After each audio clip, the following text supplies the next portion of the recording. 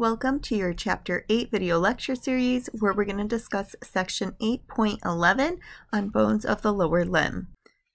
In our lower limb, we are going to have the areas of the thigh, leg, and the foot. And in our lower limb, we can find one femur, one patella, one tibia, one fibula, 7 tarsal bones, 5 metatarsal bones, and 14 phalanges. So let's start off with the femur. This is going to be our longest and heaviest and strongest bone in our body. We see that we have a spherical head that's going to articulate with the acetabulum in our os coxa. And on the spherical head, we see a little depression on it that is going to be there for a small ligament called the round ligament that will attach the head to the acetabulum. Then we see an elongated neck over here that's going to join the shaft of the femur at an angle. Due to this angle, we are going to have a medial angling of our femur. We also have on this proximal end the greater trochanter that projects laterally from the junction of the neck and the shaft. And we have our lesser trochanter, which we see a little bit better posteriorly here and medially. And both of our trochanters are insertion sites for our gluteal and thigh muscles, which we'll get into in our muscular system unit. And in this posterior view, we can see this intertrochanteric crest. It's just a thick oblique ridge of bone that connects the two trochanters. Anteriorly, we're going to see that there's an intertrochanteric line that travels between the two trochanters. We're also going to have this special line here called a pectineal line. This marks an attachment of a pectineus muscle that is going to serve as a lateral rotator of the hip. And our gluteal tuberosity that we find right in here in our posterior view is going to mark an attachment of our gluteus maximus muscle, one of the strongest muscles in our body. And posteriorly, we can see this really prominent rough line, and that's what linea aspera means. Linea is line, aspera means rough. And this is just an elevated midline ridge where we're going to see a lot of our thigh muscles attach, 6 of them to be specific. And we're also going to see as we continue down that it's going to branch into a medial and lateral supracondylar line. We'll also see on this distal end a popliteal surface, which is a triangular area that is bordered by these ridges.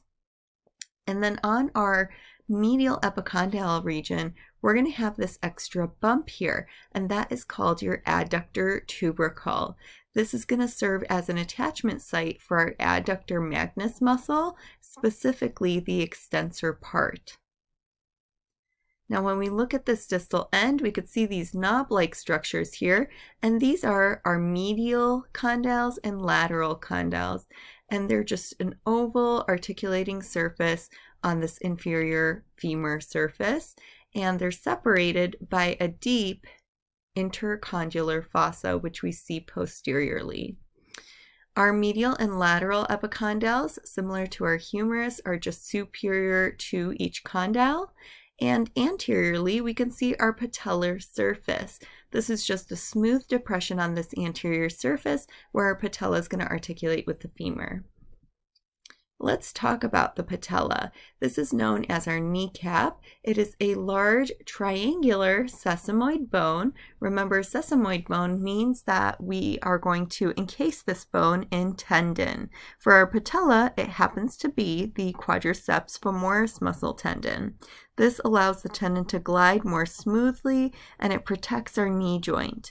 We can see that the superior border here is the base because it's more broad, and then the inferior region that's more pointed is the apex.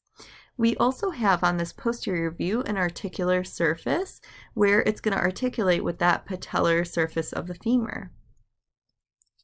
Now let's move into our leg. We have 2 parallel bones here. They are going to be thick and strong as far as the tibia, and the tibia is the one that is weight-bearing, whereas our fibula is not. And our fibula is very slender, and we can find this more laterally within the leg. These two bones are interconnected with an interosseous membrane, just as we saw with the ulna and radius in the forearm. And so we're also going to have these interosseous borders facing each other where that membrane will attach. This will help to stabilize relative positions of the tibia and fibula and will provide pivot of minimal rotation for these bones. Our tibia is going to be similar to the femur in that it has condyles, but notice how these condyles are found proximal. So here's our medial condyle and lateral condyle. They're pretty flat in here because we're going to have the condyles of the femur articulating here. And in between here, we're going to have our menisci that we talked about in the knee joint. In between these condyles, we have an intercondylar eminence here that is a prominent ridge. And posteriorly, we can see this fibular articular surface. And this is where our fibula is going to articulate with the tibia to create a superior tibiofibular joint. And you could see that articulated over here. Anteriorly, we can see a tibial tuberosity. This is just going to be a roughened area, rough and bumpy area, and will serve as an attachment site for the patellar ligament. We also have an anterior border here that is most well known as the shin. And this is a ridge that's going to extend along the shaft and distally down the anterior tibial surface. Once we reach this distal end of the tibia, we see the medial malleolus. That is a large process on that medial distal border, and it could be palpated on the medial side of our ankle. Now for our fibular notch. The best view I could find is this one over here, where you have a little divot in this region. And this is going to be where the fibula will articulate in order to form the inferior tibiofibular joint. And if we look at the inferior surface here of the tibia, this is where we'll find the inferior articular surface where we are going to articulate with the talus, which is a tarsal bone. Now for our fibula. We said that we find this laterally, and it is a long, slender bone, and it is non-weight bearing. Some people are actually even born without this bone. It has a knob-like head. It could be found inferior and posterior to the tibia's lateral condyle. We see that we have a constricted region over here, which would be the neck of our fibula, and then the shaft continues down as we head to the distal end of the fibula. Here we're going to find the lateral malleolus, and we can palpate this on the lateral side of our ankle, and this provides lateral stability. For our tarsals, we have 7 bones of our ankle, and they are found proximal to the foot. Notice how it's similar to our carpal bones, but our carpal bones have 8 of them. The legend is that the calcaneus used to be 2 separate bones, and it fused and became 1. So in our proximal row of our tarsal bones, we have the talus, calcaneus, and our navicular bone. Our talus is going to be our superior-most tarsal bone, and it is the second largest bone that articulates with the tibia at that inferior articular facet. And then we have the calcaneus, that is our largest bone, tarsal bone that is, that's going to form the heel. And this we can find posteriorly with a projection for attachment of our calcaneal tendon, or you may know this as the Achilles tendon. And our navicular bone we find on the medial side of our ankle. Now for our distal row, that's going to include our cuboid bone and our 3 cuneiform bones. These cuneiform bones are named because cuneiform means wedge-shaped. So we have our medial cuneiform, intermediate cuneiform, and lateral cuneiform, and they are positioned anterior to the navicular bone. Our cuboid bone can be found laterally, and it was named because it looks like a cube, and this is going to articulate with this lateral cuneiform medially and the calcaneal bone posteriorly. Now for our metatarsals over here. This helps to form our arched sole of our foot. And just like in the hand, we are going to identify these as Roman numerals 1 through 5, medially to laterally. They're going to articulate proximally with the cuneiform bones or the cuboid bone, and they're going to articulate with our proximal phalanges as we move distally. We have 2 tiny sesamoid bones at the end of the first metatarsal, and you could see this in an inferior view over here. They're going to insert on the tendons of a flexor hallucis brevis muscle. Flexor meaning this muscle is going to flex, hallucis referring to the big toe, and brevis just means that it is a shorter muscle, and there's also a flexor hallucis longus. This will help the tendons move more freely.